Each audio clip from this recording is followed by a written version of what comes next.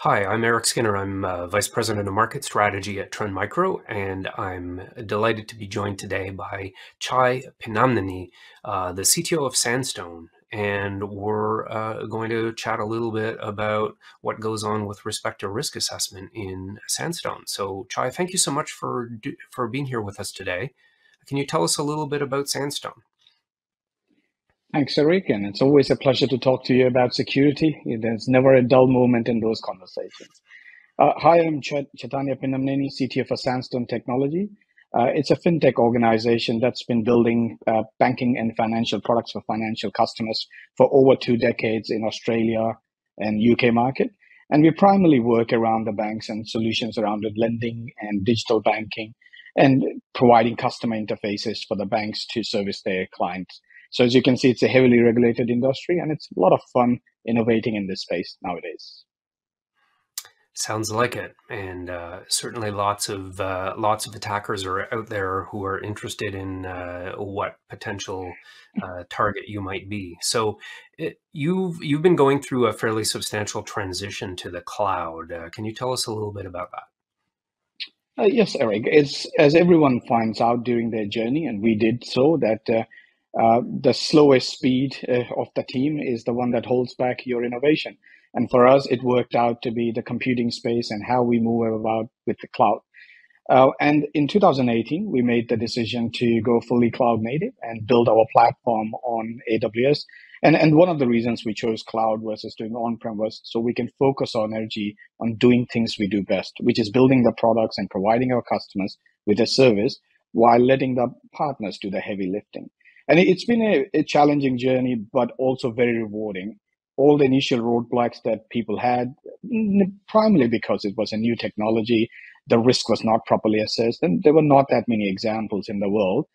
I'm happy to report back to say all those objections have gone away. People see the value, and we're moving heavily into the zero trust model.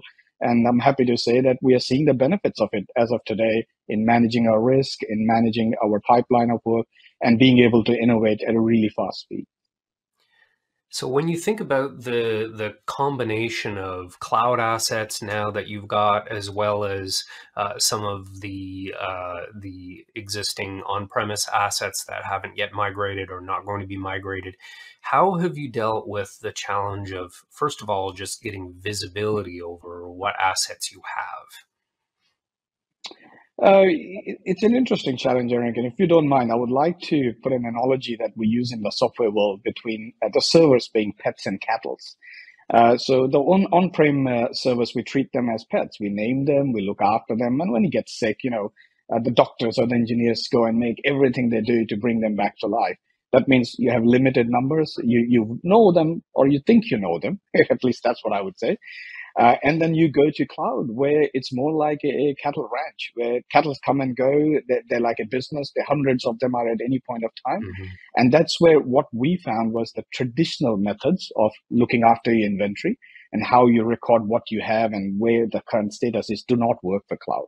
Because it's a complete paradigm shift from thinking about naming your servers to more managing them. And you need better tooling to be able to articulate how do you label them, where the state is, which condition they are in, what kind of a data they hold.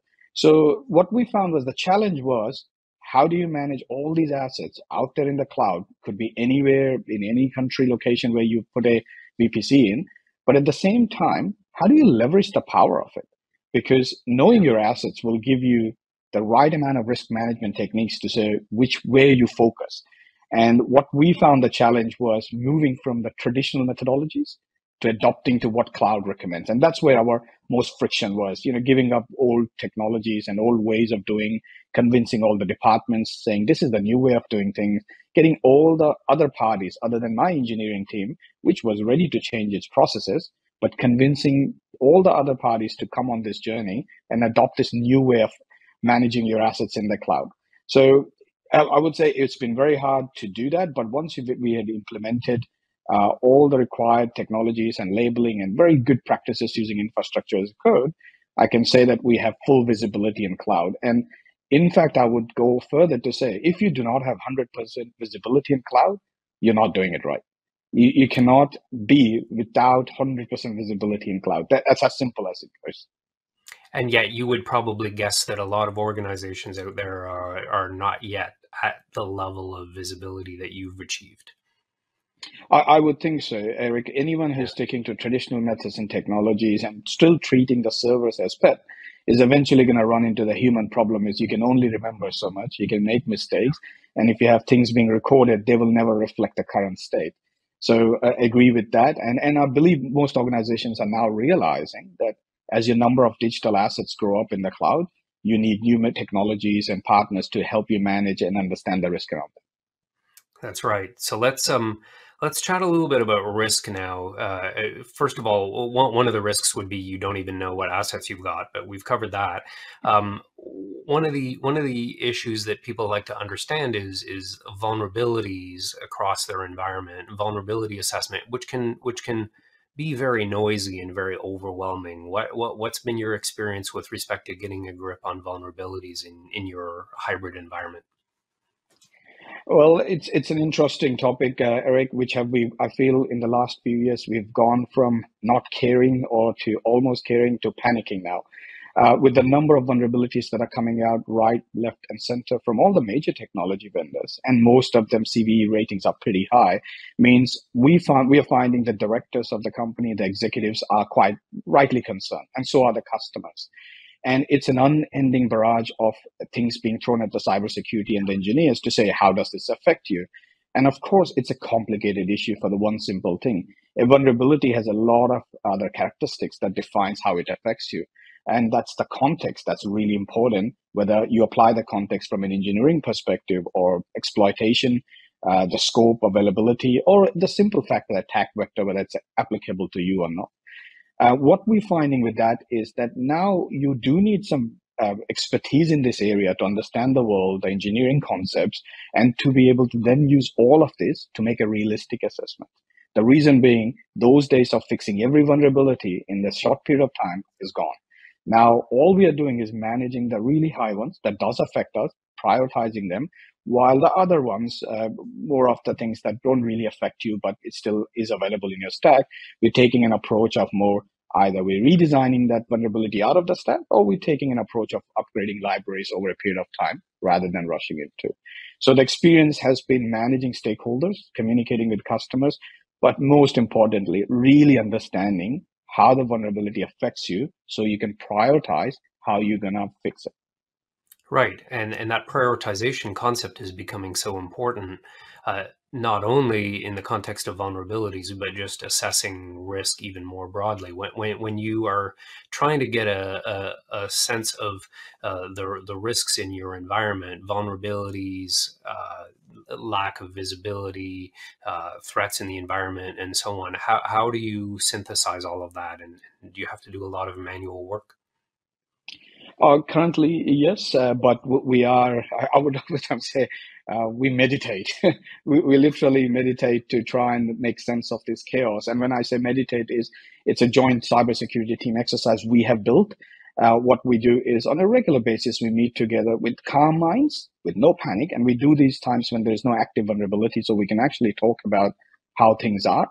And each part of the partner then picks a part of the world we operate in and then talks about where he sees the risk is. And we use these mechanisms and SWOT analysis to come up with a list of vulnerabilities we believe affects us. And this is the hard part, Eric. What we have to do is based on all the noise. And this is the important part. This noise is coming from expert people really understand technology, but maybe not my company. So they are telling us the right things. And we are sitting there listing out all the things that's going in the world, trying to make sense of it, then end up prioritizing based on simple concepts of workload security. And like one of the things I would say is, as a Sandstone company, we at very early on, when we got onto our ISO processes, we define what's most important to the company, whether it's the IP, the digital assets, or the data.